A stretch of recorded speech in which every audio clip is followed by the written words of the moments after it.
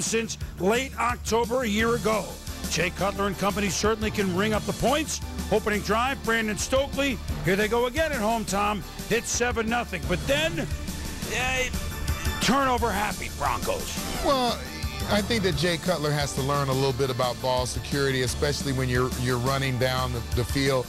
Here's a pass he throws. Brandon Marshall was never open.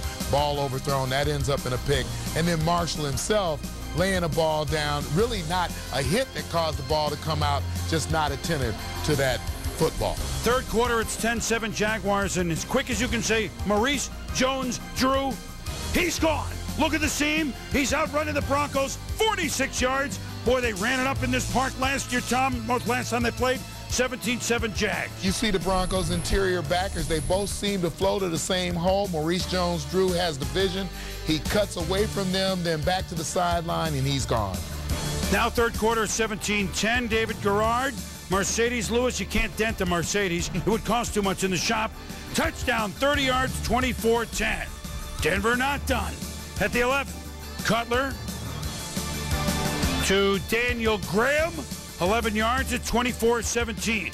How many times do we see David Garrard on a third or a fourth down run for a first down? He's just so good at it and so confident. Yeah, and let's show you why Maurice Jones-Drew is one of our favorite players. That's him blocking in the middle of the screen. DJ Williams takes him out of the picture, allows Garrard to get that first down. Here's another reason, Tom. 3rd and 4, 3 minutes to go. He picks up the tough 6 yards and the first down.